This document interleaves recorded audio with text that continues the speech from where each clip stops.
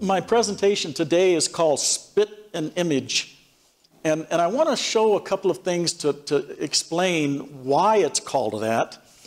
And first of all, you know what apostrophes do, right? You know how they work? Apostrophes take the place of a letter. And I'll show you, like with this illustration, we say he is not hungry. If we move not over and we take the O out and we put an apostrophe in that takes the place of the O, then we have he isn't hungry. And let's look at this phrase, bread and butter.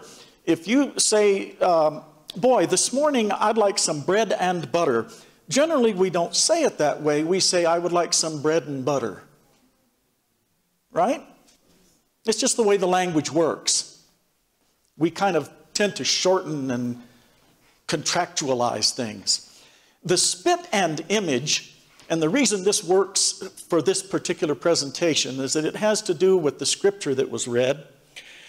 Spit, well, it's not really maybe we should call it saliva, but it is spit after all. Spit really represents the substance. When we talk about a young man, for example, who looks just like his dad, he has the spit of his dad, that is the substance of his father. The spit, you know, is what we're made of, part of what we're made of. And the image, well, generally that young man has the appearance of his father and probably his behavior as well. So when we say a person is the spit and image of his father, we're really saying he's the substance and he's the image. He's the appearance of his father. And we can shorten that spit and image to spit and image. See, a lot of people think that the saying is spitting image. That's not correct. First of all, images don't spit. And it is spit and image shortened down. And that doesn't work. Neither does spitting image, because all that is really is a short version of spitting image. Now, what I'm going to be reading to you and with you this morning comes primarily from the book of John, chapter 9. And I know everyone is familiar with this story. So follow along with me if you will, if you can read it on the screen, or if you want to open your scriptures and read along there. It says, the scripture says, now as Jesus passed by, he saw a man who was blind from birth. Now that's important. The man was born blind. And his disciples asked him, saying, Rabbi, who sinned? By the way, that's what disciples called Jesus. They called him Rabbi.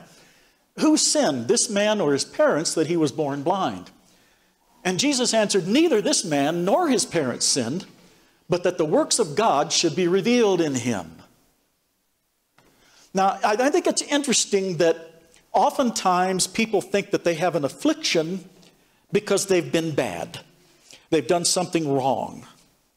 But this scripture says, at least in this case, and I think in many cases, oftentimes people's afflictions are there to reveal the presence of God, to reveal God in some way.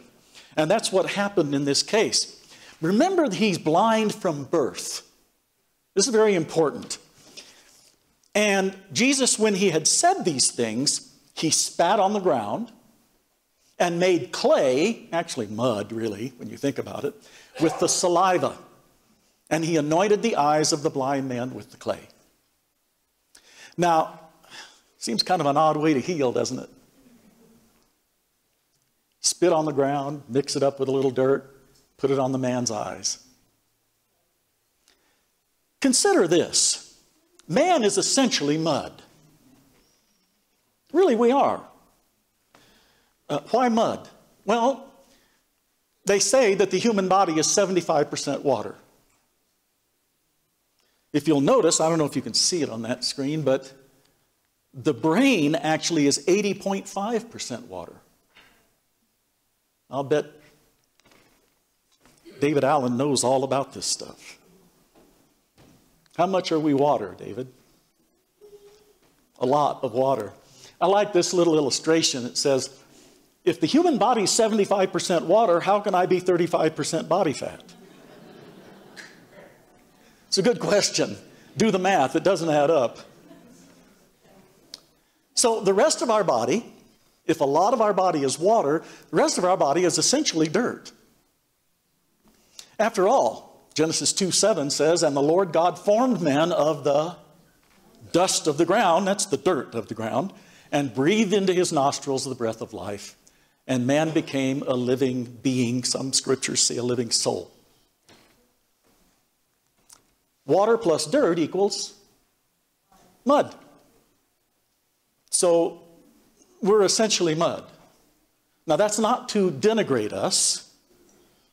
God does a lot of good things with mud.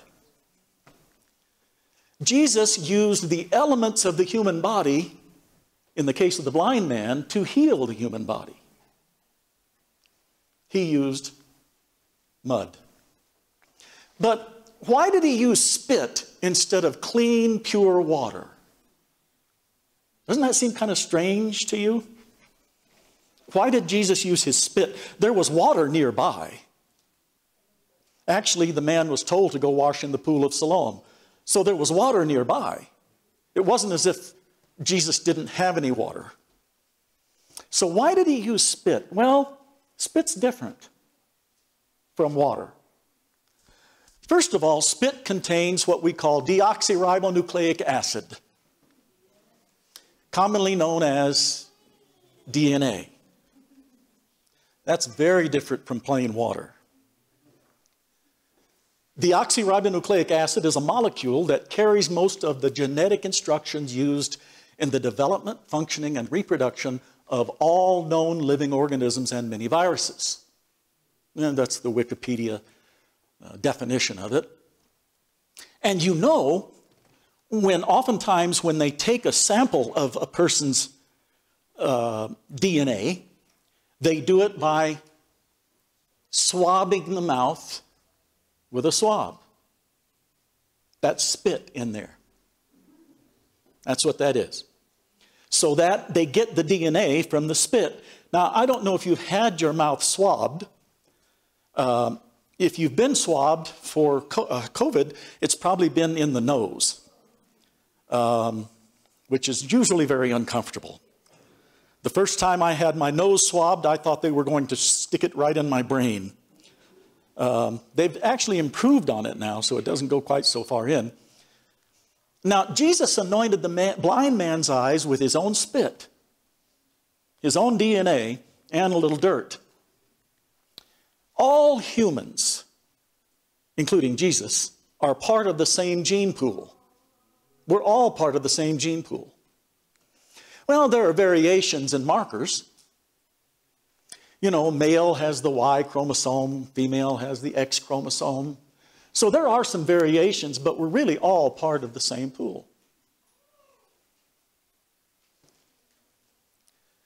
And he, that's Jesus, said to him, the blind man, go wash in the pool of Siloam, which is translated sent. Jesus is saying essentially, you have my genetic physical structure, you've already got it. You're part of my DNA. We're all part of the same DNA, as it were. You know, they found out recently that they can even tell eye color and skin color and many other characteristics from our DNA. So they've actually identified criminals before they ever saw them. When they have their DNA, they can tell what they look like. Pretty impressive. You have my genetic structure, but you must take on my image as well. Image, character.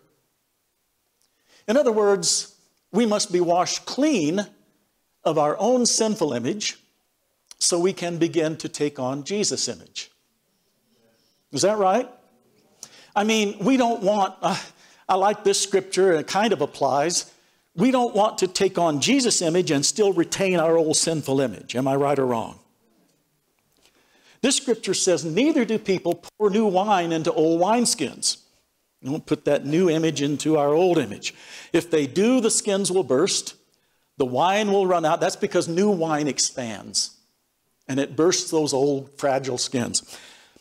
And the wineskins will be ruined. No, they pour new wine into new wineskins, and both are preserved. Matthew 9:16 and 17. So he, the blind man, went and washed and came back seeing. John 9:7. I want you to notice something, that he didn't come back seeing until he had washed. He didn't have any perception until he had washed in the pool of Siloam. Therefore, continuing on in John 9, the neighbors and those who previously had seen that he was blind, by the way, I often wondered, how did he get to the pool of Siloam if he couldn't see yet? Well, his friends took him, obviously. But he came back, and those who previously had seen that he was blind said, is not this he who sat and begged? See, they all knew him. I mean, in these towns in the old times, everybody knew the local lame people and the blind people and the deaf people. Everybody knew who they were. Some said, this is he. Others said, well, he's like him. You know, he looks like him. But he said, I am he. That's me. I'm the same. Therefore they said to him, how were your eyes opened? He answered and said, a man called Jesus made clay and anointed my eyes and said to me, go to the pool of Siloam and wash. So I went and washed, and I received sight. Then they said to him, where is he? He said, I do not know. They brought him who formerly was blind to the Pharisees. Now it was Sabbath when Jesus made the clay and opened his eyes. Now why do you suppose Jesus often healed on the Sabbath? Why do you suppose he did that? He did it with the lame man at the pool of Bethesda. And he healed him right on the Sabbath day. Let me ask you something. Is it good to do good on the Sabbath? If your neighbor is out of food and it's the Sabbath day, are you wrong to go buy that neighbor some food? You're not wrong. It's good to do good on the Sabbath.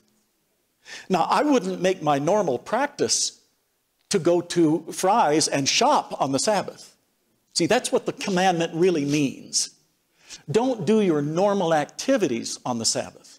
It's a special day. But if you're helping people, that's very different. And so Jesus also wanted to show the Pharisees that not only could he heal, but he also almost always told the person, your sins are forgiven. And that was controversial, wasn't it?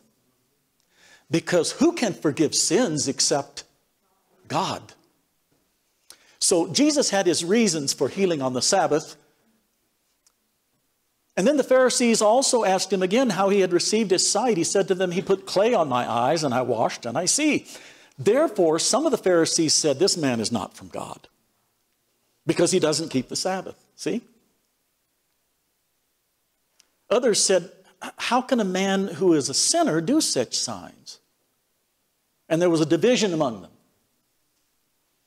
They said to the blind man again, and I like this, what do you say about him because he opened your eyes? He said, well, he's a prophet. Now, a prophet in the old days was not always a person who told the future. A prophet was a teacher, oftentimes. And so this man considered him a teacher. Probably didn't know about his ability to prophesy. But the Jews didn't believe concerning him that he had been blind and received his sight. Can't happen, can't be true. Until they called his parents of him who had received his sight. And they asked them, saying, is this your son who you say was born blind? How then does he now see? His parents answered them and said, we know that this is our son and that he was born blind, but by what means he now sees, we do not know. Or who opened his eyes, we do not know. He is of age. Ask him. He'll speak for himself. Now, his parents said that because they feared the Jews. You know, the Jews had agreed already that if anybody confessed that Jesus was the Christ, he would be put out of the synagogue. And that was major. That was like being excommunicated back then. So therefore his parents said, he's of age, ask him. We don't want to attest to this. Ask the blind man. So they again called the man who was blind and said to him, give God the glory. We know that this man is a sinner. He answered and said, whether he is a sinner or not, I don't know. One thing I do know, he says, that though I was blind, now I see. Then they said to him again, what did he do to you? How did he open your eyes? He answered them, I told you already, and you didn't listen. Why do you want to hear it again? And I love this next part. Do you also want to become his disciples? Oh, that tore them up.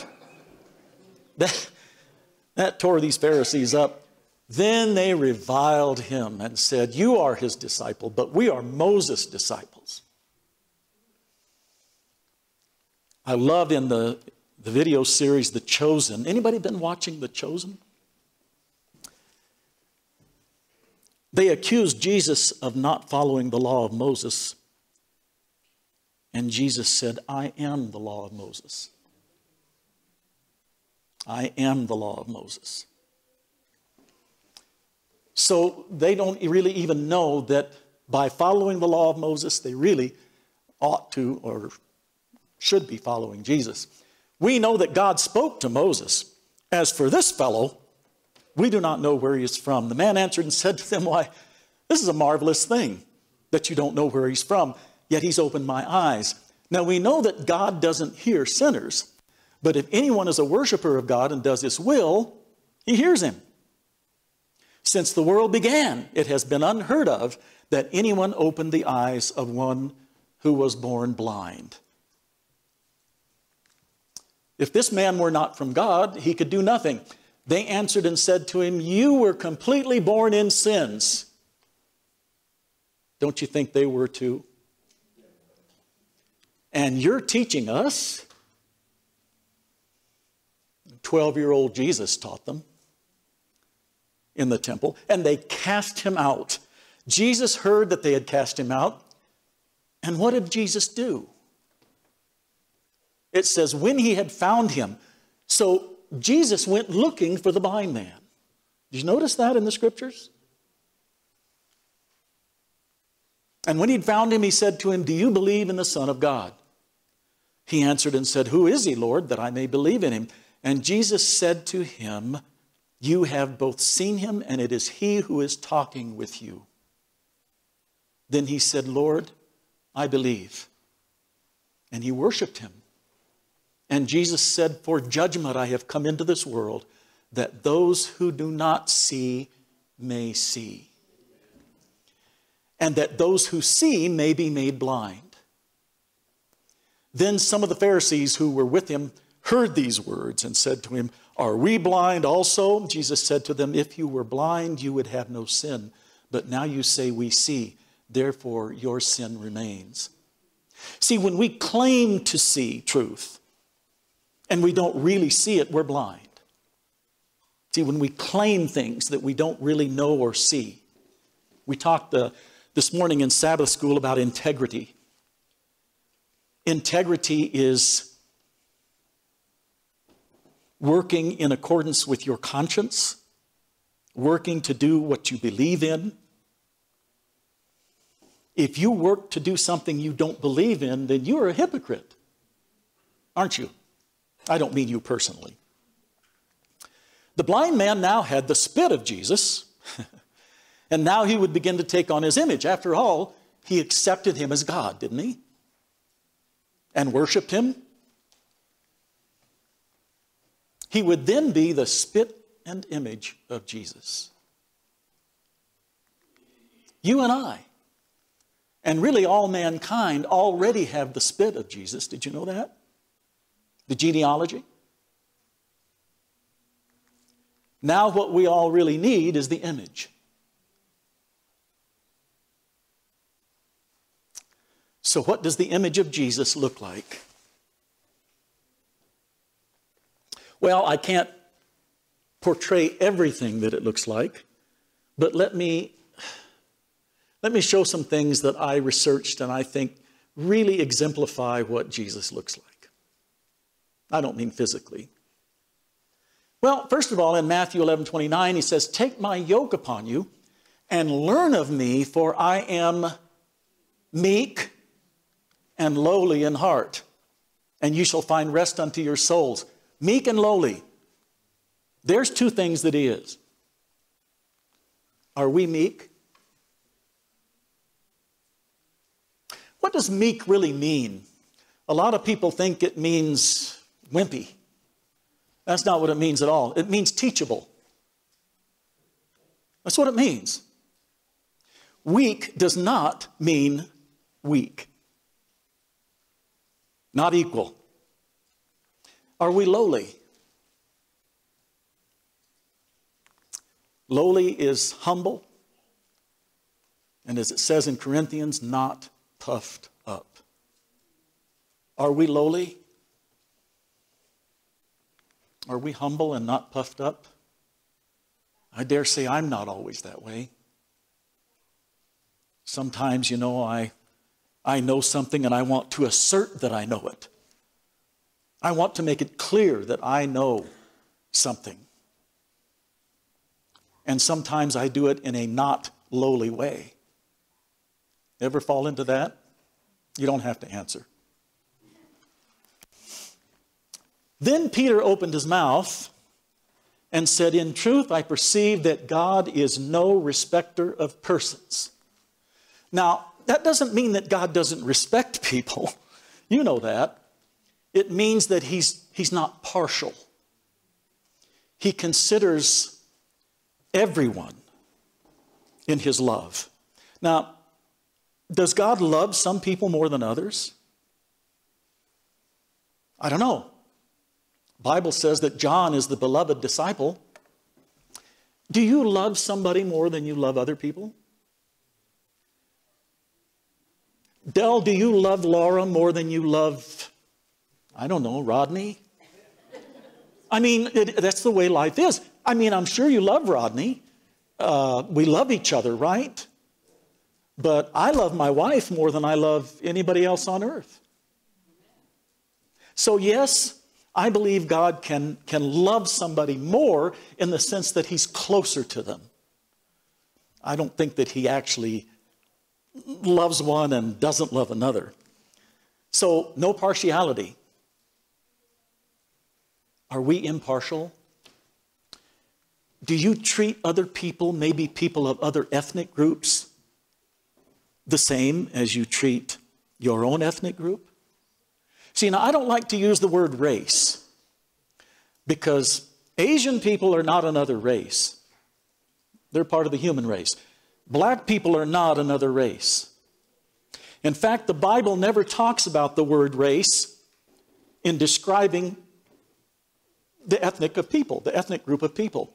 The only time that God uses, or the Bible uses the word race, is the race that we're all supposed to run and win. Otherwise, the Bible refers to nations and tongues and peoples. We're not a different race, guys. Are we impartial with other people? Are you just as okay with an Asian man working on your car as you are with a white guy? With an Anglo? Do you even think about people of another ethnic group as inferior in some way? I hope not. But sometimes it's hard because of how we've been nurtured. You know, I was born in the deep South, okay? And black people had a different cultural status, shall we say, in the South, and still do. But I was not trained to hate black people or to think of them as inferior. They were different. But my family was very loving towards black. I was fortunate in that respect, that my family was loving towards black people. But a lot of Southerners certainly weren't, and still aren't. So, are we impartial? Should we be impartial? Is there any percentage in thinking of someone else as inferior to us because of skin color? or where they come from. You know, the Bible says mankind is all of one blood. All of one blood. That's why that black man can, if he has the same type of blood as you, he can donate blood to you and save your life. We're all of one blood. Now, there is therefore now no condemnation to them who are in Christ Jesus. No condemnation. Do we condemn? It's a rhetorical question, in a way. I'm not asking you to raise your hand and say, yes, I condemned my neighbor yesterday. But yeah, I think we do. I think sometimes we look at some other person and condemn them in our hearts. We may not say it, but we may feel it. And if Christ doesn't condemn us, should we condemn others? Don't we want to be Christ-like? Don't we want to be like Jesus? You know, brothers and sisters, it's not easy to be like Jesus. It's not an easy task. If we confess our sins, He is faithful and just to forgive us our sins. Forgiveness. Do we forgive? Is there any, you don't have to raise your hand, anybody still harboring resentment against someone for something they did against them? Now, we can't forgive people's sins for God. Only God can forgive those sins. But we can forgive people's trespasses against us. Their sins against us, if you will. But do we forgive? Do we really forgive? When we say, oh, I forgive you. But in our heart of hearts, are we still harboring something of unforgiveness? Again, it's a rhetorical question.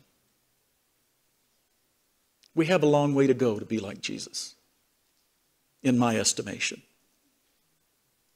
Is it an impossible task? No. If it were impossible, God wouldn't ask us to do it. But He says, learn of me.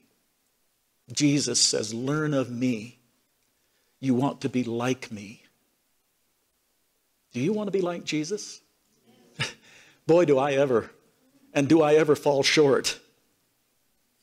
But every day, I approach the throne and I say, Lord, let me be like you. More and more like you.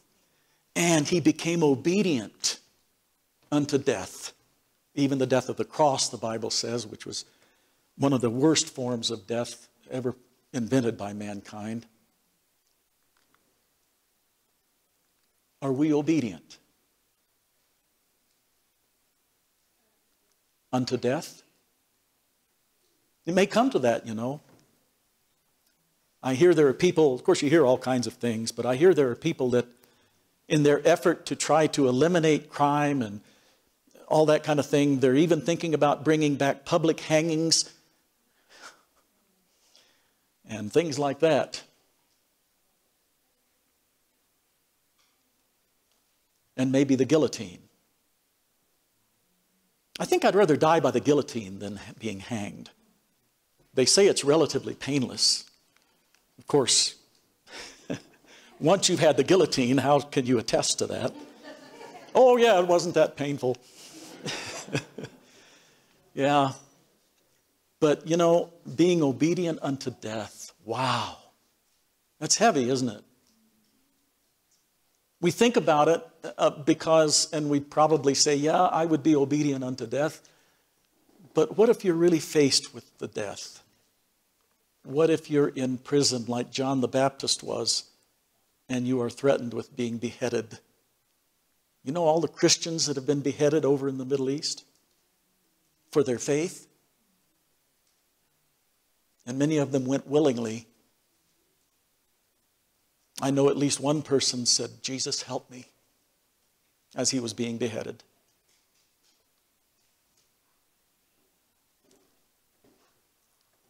What's the image of Jesus look like? Well, everything that we've mentioned and so much more. Jesus' image is vast. It's so encompassing that we really don't have. That's why I said I can't really portray everything. I just mentioned a few things. But his righteousness, his love, his kindness, his care is so much greater than we know. Are we willing to become the spitting image of Jesus? Do we want his genealogy? Well, we already have that. Do we want his image? I want to be the spitting image of Jesus, don't you? I'm going to leave you with this phrase. It's a Latin phrase. Looks like it actually could come from the Proverbs. It doesn't.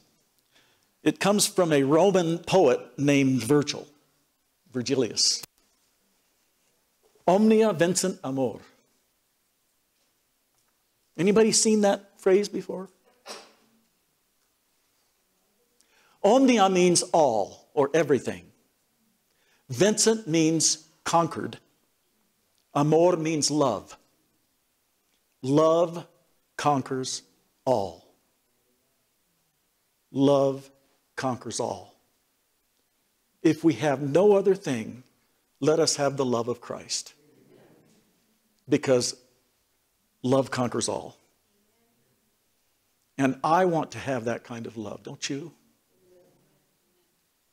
If you want to be the spitting image of Jesus and have a love that conquers all, would you stand with me right now?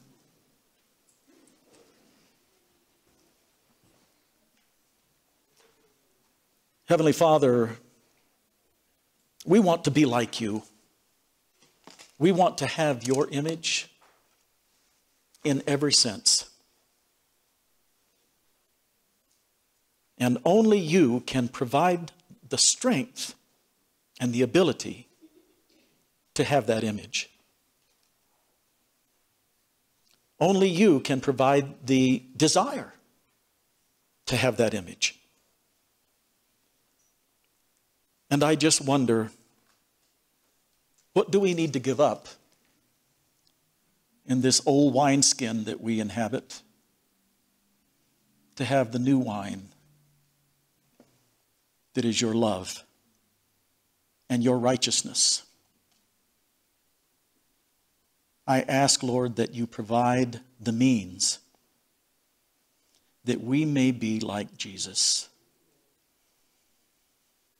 every day of our lives, every moment of our lives. And I ask that for everyone here within the sound of my voice. And Lord, I ask it especially for me. I feel as Paul did, I feel like the chief of sinners oftentimes. But I know that your forgiveness is there.